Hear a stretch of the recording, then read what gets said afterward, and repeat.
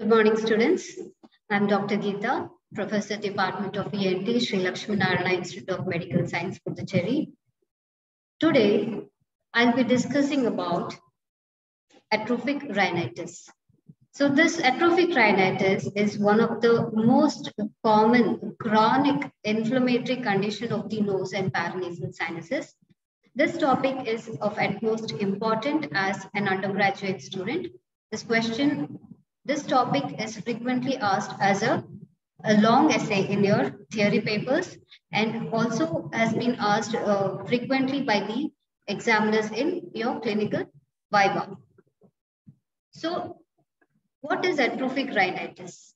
The definition of atrophic rhinitis is it is the chronic inflammation of the nose and paranasal sinuses wherein there is atrophy of the mucus as well as the nasal goblet secreting cells as well as there is endarteritis. So first we will have to know what the definition is, what are the etiological factors, what are the basic clinical features, the radiological findings, what you see in the CT scan, or what are the complications which can happen when there is atrophic rhinitis, most common differential diagnosis, and how you manage. So, as I said, atrophic rhinitis is chronic inflammatory disease of the nose and paranasal sinuses, wherein you see the atrophy of the mucosa lining the nose as well as paranasal sinuses. Not only the mucosa, there is also atrophy of the underlying bone. Okay. So it goes back to the year 1875 when Dr. Spencer Watson first described about this condition. It was this condition is most common in females, especially in the menopausal women where there is deficiency of estrogen. Whenever there is hormonal deficiency, especially in women, you come across this condition. Dr. Bernhard Fraenkel in the year 1876, he said that if there is a triad of atrophy of the nasal and paranasal mucosa, if there is a peter, and if there is nasal crust, if there is a triad of all these three, then it is definitely atrophic rhinitis that has to be considered. So there are other names which goes after this condition. It's also called Oceana. It's also called a condition with merciful anosmia, and it's also called dry rhinitis. So atrophic rhinitis as such can be classified into primary and secondary.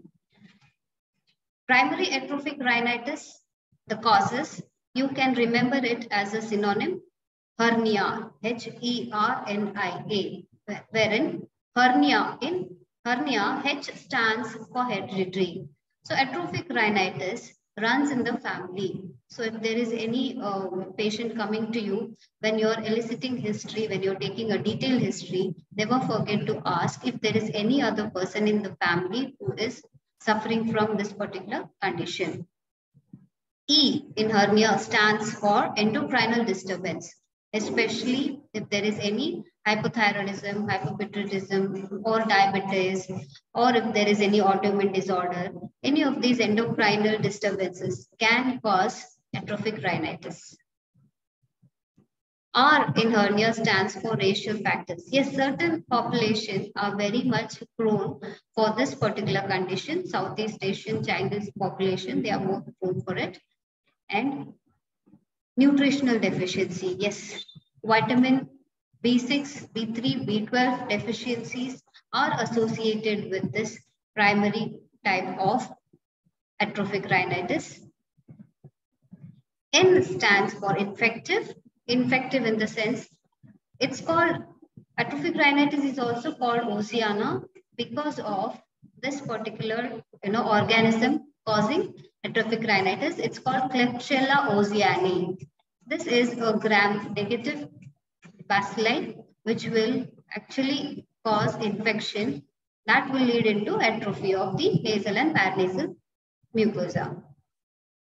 I in hernia stands for autoimmune process. Yes, some autoimmune conditions can cause atrophic rhinitis. So what are the causes of secondary atrophic rhinitis? Atrophic rhinitis, secondary to chronic granulomatous diseases like syphilis, leprosy, lupus vulgaris, systemic lupus erythematosus, vaginous granulomatosis, midline granuloma. All this can cause chronic specific infections can lead into secondary atrophic rhinitis. So there is another cause for secondary atrophic rhinitis. Whenever there is, extensive surgery of the nose in the form of complete removal of the turbinate, which is termed turbinectomy, especially in chronic allergic patients where they have hypertrophied inferior turbinate. In those cases, if you remove the turbinates completely, wherein most of the resistance which is offered by the turbinates are removed, you feel as though there is paradoxical nasal obstruction and there is increased crusting, and that may lead into rheumic cavity. So there is secondary atrophic rhinitis. Severe or marked septal deviation to one side. Yes, there is increased airflow in the other side to compensate on the blocked side. So this can be another cause for secondary atrophic rhinitis. So what pathology you come across in atrophic rhinitis?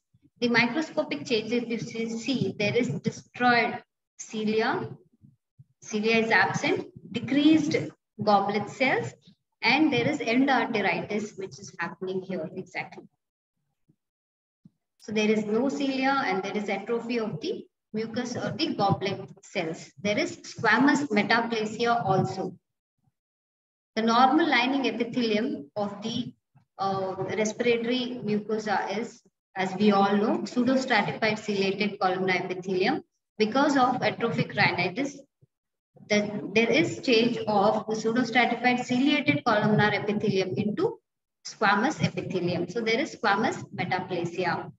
So yes, there is also atrophy of the olfactory mucosa. So atrophy of the nerve endings and the olfactory nerve causes anosmia, merciful anosmia. There is a particular terminology wherein the patient does not feel or they cannot sense any sense of smell. It is some other person nearby or a neighbor or a relative who will tell that there is foul smelling. So they cannot smell anything. So that is called merciful anosmia.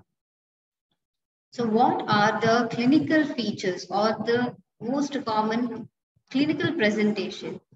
This goes like this. It's usually a female in her post-menopausal age, maybe around 40 plus. She will come with chief complaints of bilateral nasal obstruction and epistaxis. That is because of crust which she tries to remove. There can be bleeding.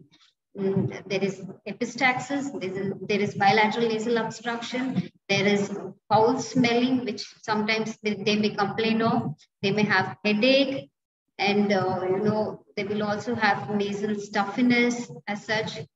Sometimes they may, have that cachexia. They may sense there is some abnormal perception of smell also, or sometimes anosmia also. So why there is nasal obstruction even in the presence of rheumic cavity? As I said, if you go back to the pathophysiology, there is endarteritis. There is, endarteritis of the nerve endings. The nerve endings are destroyed, and even though there is rheumic cavity, there is no sensation of the air currents which will flow. So that's why they will have nasal obstruction. That's called paradoxical nasal obstruction, in fact. So what exactly when you examine the patient with atrophic rhinitis, what are the clinical features? Sometimes when you examine the nose, external nose, there is low depressed nasal frontal angle as well as bridge. That may be because of the atrophy of the nasal bones. When you do an anterior rhinoscopic examination, there is atrophy of the turbinates, there is rheumic cavity, And the epithelium or the nasal mucosa, if you see, can be congested. Sometimes you can see a lot of crust with yellowish green or greenish foul smelling discharge, or there can be dried discharge which can be in the form of crust. Sometimes you may also see a perforation. So sometimes there can be congestion, sometimes there can be a pale atrophied mucosa. So it all depends on the stage with which the patient is coming to you.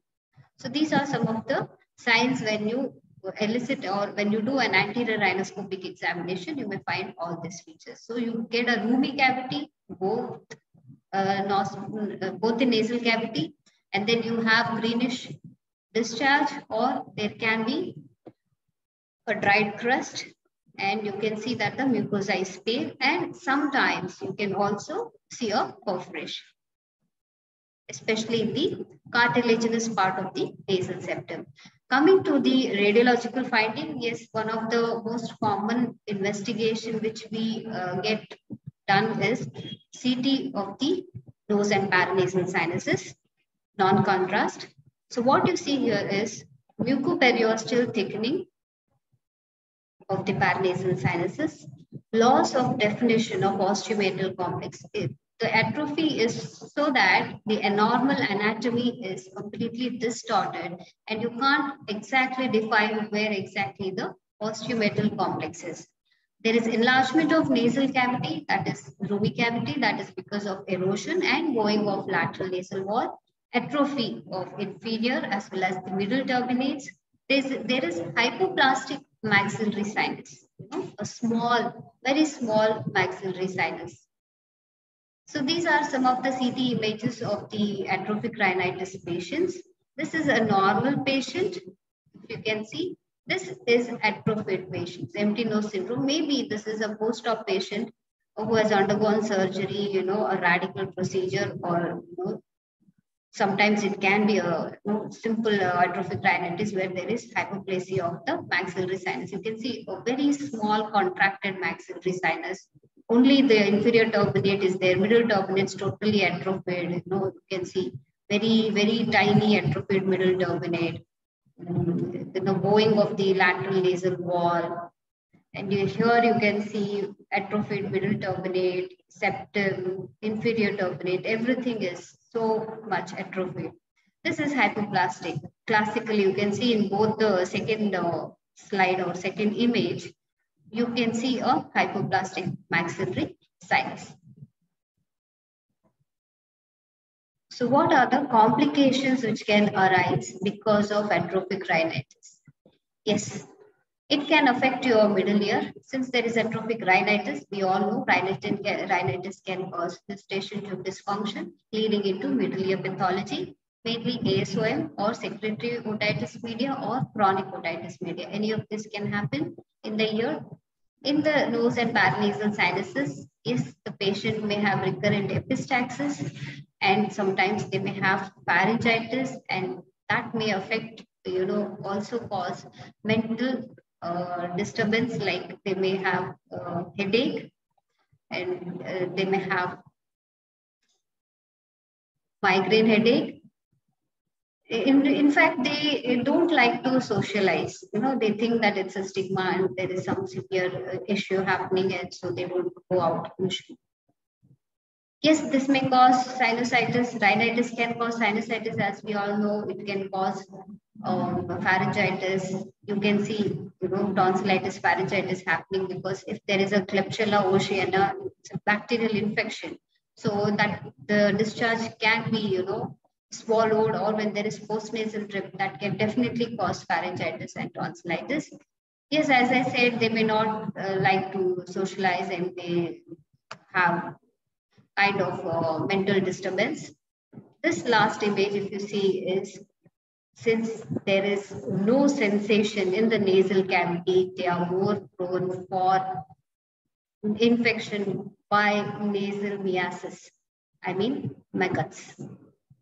This is very debilitating. It's quite dangerous to have maggots because once you see maggots, you don't know when it can erode the bone.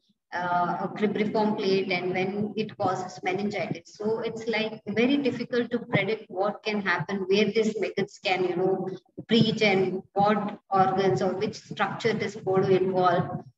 It can pierce the or erode the lamina and involve the orbit. It can erode the cribriform plate and it can enter the brain. So any of the complications can happen with atrophic rhinitis. So what are the important differential diagnoses which you should keep in mind? Yes, as I said, you have primary and secondary atrophic rhinitis. Primary, usually it is idiopathic, or it can be because of Klebsiella oceana or some autoimmune disease. Whereas secondary, we all know it is because of chronic granulomatous disease like rhinosporidisis, rhinoscleroma, syphilis, leprosy, or SLE or vaginalis, any of this. You have to rule out all this by doing a battery of tests, laboratory tests, radiological and histopathological. Definite diagnosis will be histopathological. So you can see rhinosporidiosis here, which can cause atrophic rhinitis on a longer time. Yes, this is your inferior turbinate, septum, and rhinolith, a long-standing rhinolith or a foreign body in the nose. You may get confused with atrophic rhinitis. Yes, coming to the treatment aspect, most important treatment here is medical therapy. If the patient comes at an early stage, and there is also a surgical option. Coming to the medical therapy, you have both local as well as systemic. Most important here in atrophic rhinitis, alkaline nasal douching. That is, you have to irrigate the nose with saline so that you remove the crust and discharge whatever is there, so that there will be, the patient will not have any crust. And once the crust is removed, maybe the patient will not have recurrent epistaxis, one thing. And when you do douching, you will be providing moisture, and the pH of the mucosa can also be changed by doing so. So it's a mixture of sodium bicarbonate, sodium biborate, and sodium chloride. All the three in the ratio of 1:1:2 is mixed into 80 ml of lukewarm water. And then you have to clean the way it is shown in the diagram. You have to go near the sink, take one nozzle, a sterile container. You can, with the nozzle attached, or you get a ready solution nowadays called naso wash kit, wherein everything will be provided, and you have to maintain, you have to do all this douching only under sterile condition. At least twice or thrice a day. This has to be followed.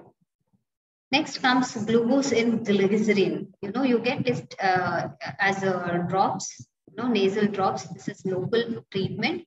25% is mixed in glycerin.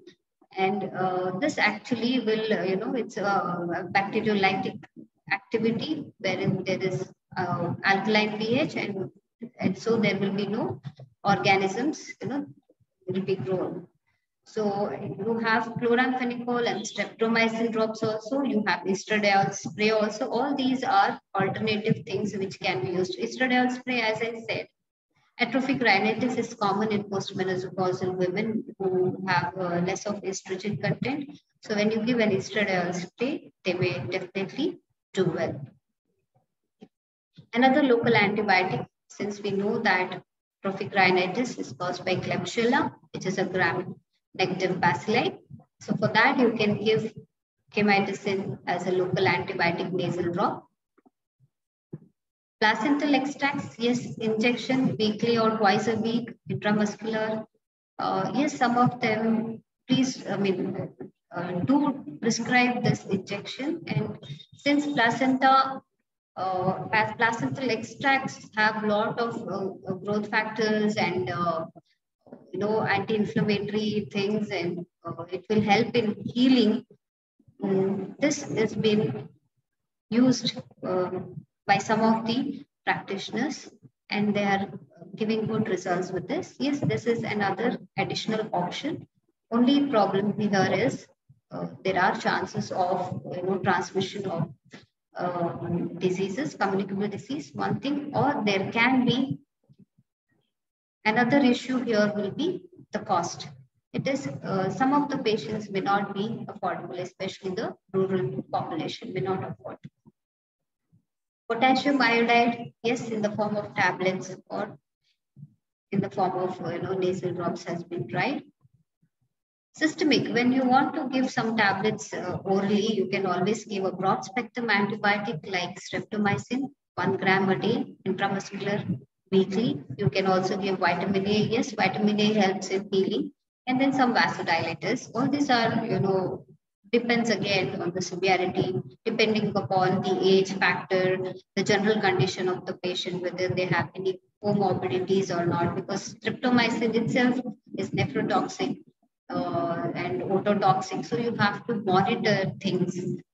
So these are the treatment options. Again, when I say when you're treating any patient, it's not that whatever options are there, it has to be applied. You have to actually treat the patient on an individual basis. Some patients will have some problem, some patients will have another problem. So accordingly, the patient will be treated. So what are the surgical options which we have? So again, when we are talking of surgical options, again, here most of the patients may not give consent for surgery. They may not accept the things so easily. So one of the surgeries which is most commonly practiced is Young's and modified Young surgery. Yes, there are of course other surgical options like Wilson's procedure, where you just divert the Stenson's duct, and sublabially you will have to place it in the lateral wall so that there is epithelialization or wound healing happening. So basically you give rest there. Whitmack's operation, other volume reduction procedures where you implant something there in the floor and of the nasal cavity by a sublabial approach. And you can also go for some denervating operations. So this is Young's, wherein the nasal cavity will be closed on an alternative basis. First 6 months you have to close the entire nasal cavity by elevating the flaps on either side, the vestibular skin on either side, vestibular skin as well as the lateral nasal wall. So the skins are elevated, 2 flaps are raised, and then you have to close it completely. So this is Young's operation. So this is what? Elevate the flap medially and laterally, and then you have to proceed. So modified Young surgery is when you just leave behind a 3 millimeter of an opening in the midline. That has an advantage of visualizing the nasal mucosa, whatever is happening. So a quick note for the treatment of atrophic rhinitis. You just want to remember it in this way. You can remember a synonym, atrophy in young girls. A stands for antibiotic spray. T stands for Teflon paste. R is remove crust. O, estradiol therapy. P stands for potassium iodide, placental extracts, and irrigation. In insertion of fat, of cartilage. Y, Young's operation. G, glucose in glycerin. And G, girls, more and females. That's what I was telling you, that atrophic rhinitis is common in young girls, that is before puberty and after menopause. So just remember that this is one of the frequently asked questions in your theory paper as well as in Viva. So this session will be concluded here. Let us come back with another slide sometime later. Thank you.